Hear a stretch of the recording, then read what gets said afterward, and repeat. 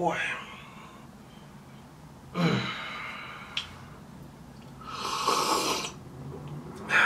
What's going on? So if you want to find out my thoughts on 10 great coffee scents, stay tuned and watch.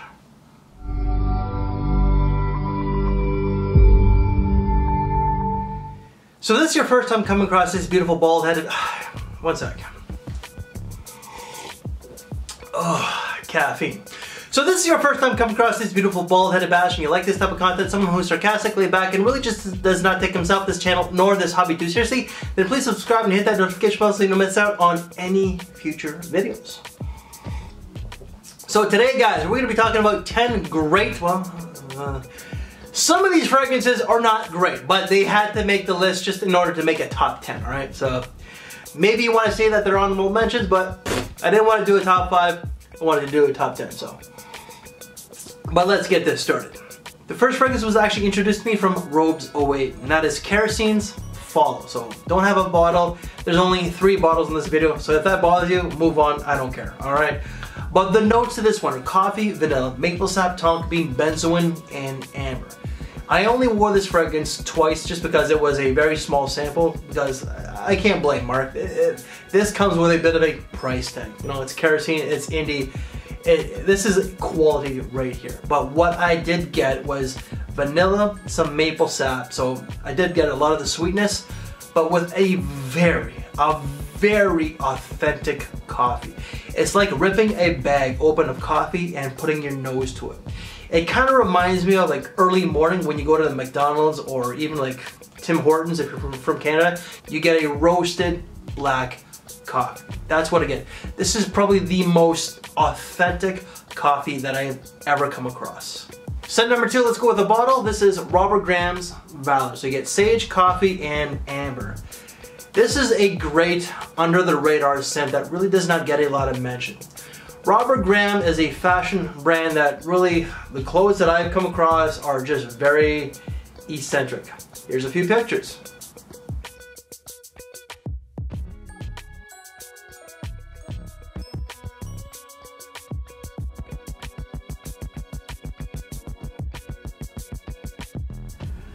But the fragrances themselves I love. Minus, I think it's Courage, can't remember, but this one here, it's a great signature scent. You could dress it down to dressing it up. Very versatile, it's office friendly, it has a bit of a mature vibe to it, but at the same time has a playful disposition. It's more so for an older gentleman who really is like classy, but has a fun side to him. Great scent. And because this channel is all about affordability, let's go with a cheapie, because I'm also a cheap son of a gun. Michael Jordan Legend. So what you get coffee, amber, anise, lavender, musk, and tea. It's been a long time since I smelled this one, but you definitely get the amber. You get the anise, you get some lavender, and you definitely get the coffee. It's a great scent for what you're getting, and I can't remember how long it lasted, but this is $20, $25 or less. You can't go wrong with this scent. You could dress it down to something that's maybe semi-formal, but great scent. Scent number 4, this one is not for me, but as I stated, I wanted to do a top 10 and not a top 5. But this is Mugler's Alien Man Fusion. So you get coffee, leather, ginger, osmanthus, and cinnamon. So with this one, it's pretty much coffee with a lot of earthy undertones. You get the osmanthus, you get the leather. I think that there's some vetiver to this one, I can't remember, but this is very masculine. It's animalistic in some ways, it's very earthy, but you do get the coffee. The coffee in this is probably like the main player and probably what kind of gives it some sort of character, because the other notes of this one really just don't work with the scent. Like the scent really was not for me. It was actually one of the worst releases of 2019, but I do know that some people out there may want to check this one out for themselves. And scent number 5, let's go with Ralph Lauren, and that is Polo Double Black. So you get mango, coffee, pepper, nutmeg, and you get cardamom. So this is a pretty interesting fragrance because mango and coffee, who would have thought? So this is a little bit more of a darker version than the Polo Black. This one is more so suited for the fall and winter, while the black itself is more suited for the spring and the fall. This is a very unusual type of scent, but it's safe, but at the same time it's a little bit daring because mango and coffee. Who would have thought? So fragrance number 6, let's stick with Mugler. That is Mugler's A-Man Ultimate. So you get bergamot, cappuccino, cedar, and balsam fir. So I wasn't sure if cappuccino was coffee. I had to ask my wife because she's the coffee addict, and she says yes.